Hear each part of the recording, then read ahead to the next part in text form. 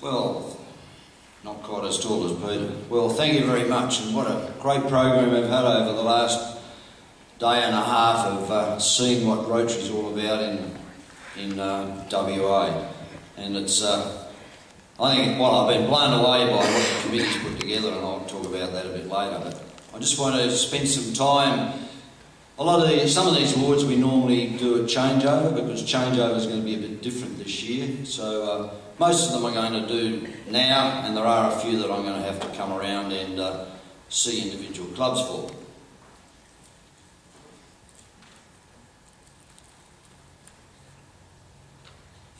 Before I start, I have to thank past District Governor Bill Bembo, who's coordinated the awards.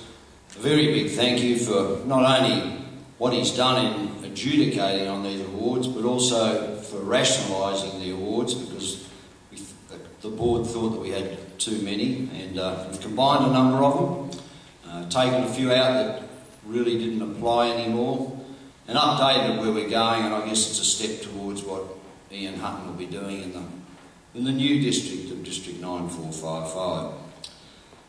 The first one is for the Best Metropolitan Club Bulletin, and that's the Boyd Bucksworth Trophy, and this year it's gone to Freshwater Bay.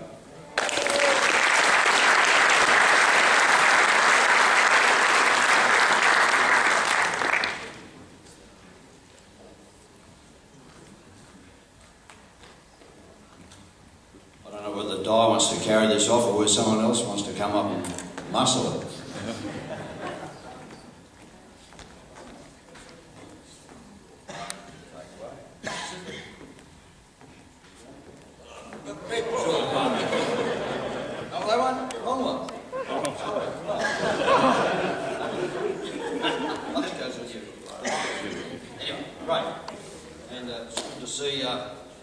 People always say when they do an electronic bulletin that maybe it doesn't get fairly as well as the others. Well, that's the proof of the pudding that they do. And the Best Country Club Bulletin this year goes to the Rotary Club of Geraldton Greenock.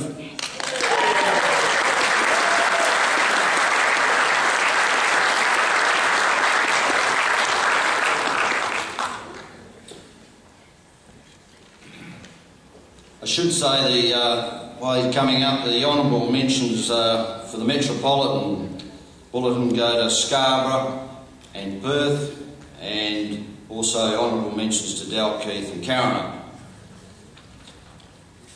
Well done, eh? You had doubts about the electronic media? Never. Thanks, Laurie. Well done.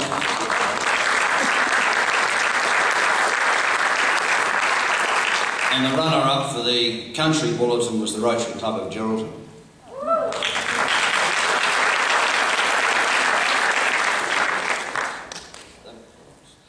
Right, the Best Conference Attendance. And this is done on the per capita club membership. So it's a percentage of how many Rotarians come to conference against their total membership. And of course the host club, which would win it hands down this year, I can tell you, are not allowed to compete in it. So this year the award goes to Geraldton.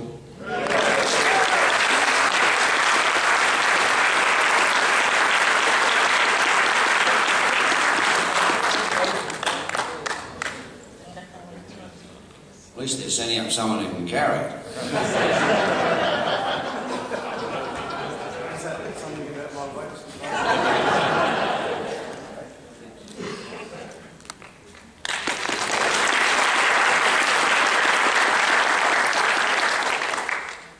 The next award is the Clary Lewington Trophy, which goes to the club that's deemed to have achieved the most in the community. And it's always a very difficult one to do, because as Rotary is one of the best kept secrets, you guys keep a lot of your projects to yourself, despite me asking you to tell me about them. So if you feel as though you've been hard done by, it's because you haven't told me what you're doing. So, but this year, I'm the sole adjudicator of this, so if you want to fight later, you can. But I've given it to the Rotary Club of Perth.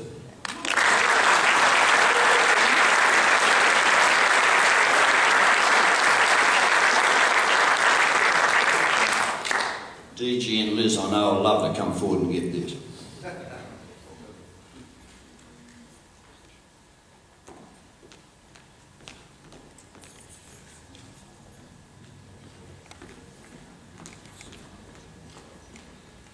Yes, the best Rotary Down Under article, and this is always not that hard to judge because not that many few people put articles in to the Rotary Down Under and then complain about why is it dominated by New Zealand articles.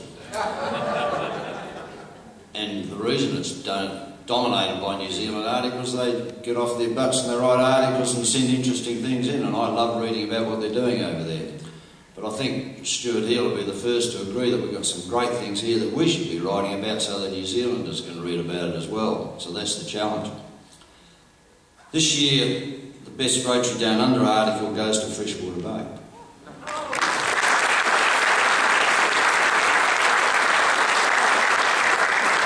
And for those of you who didn't read it, it was an article by Simone on over 55s take Facebook to number.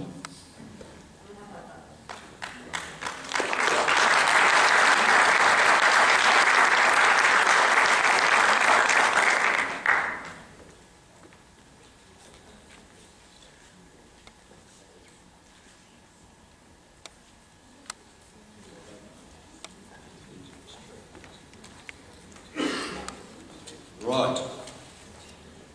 The last official award I wanted to make today was the Indigenous Service Award, and it's gone walkabout.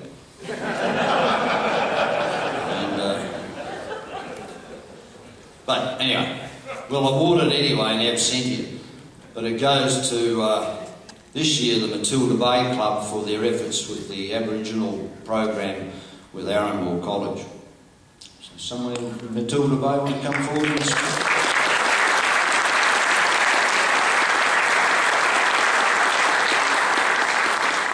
Whilst I can't give him anything, I can at least shake his hand.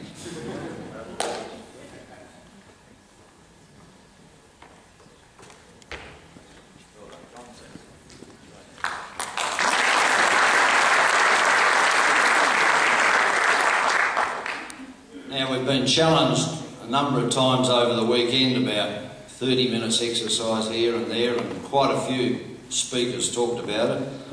I'm glad some of them at least kept putting in the bit about the benefits of red wine and dark chocolate, but it all went very well. But Samo, who runs the Waste Disposal Challenge, has adjudicated on the latest on the leaderboard, and I must say our district is doing very well overall. And not only do we have the top club out of the first three districts, but we're equal in participation with it. So she sent me a couple of certificates as an encouragement for the rest of the clubs to get behind it. And the 9450 district top club for March 2010, so it's the total weight loss since they joined the program up till the end of March, is the Rotary Club of Dalkeith.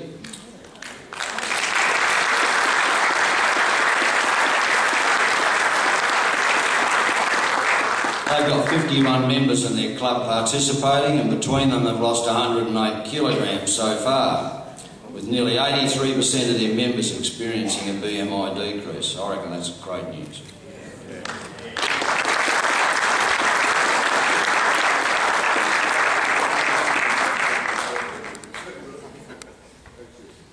Yeah, unfortunately, the champion's not here. He's out running the state rowing championships or something.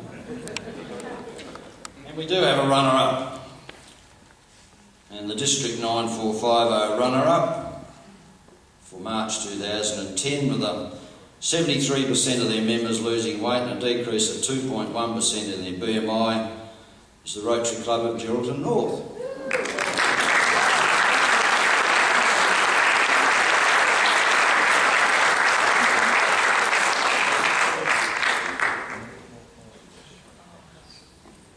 So Dalkeith at the moment heads the list out of all three districts, and Geraldton North is running third. Someone from another district's interloped in between somewhere.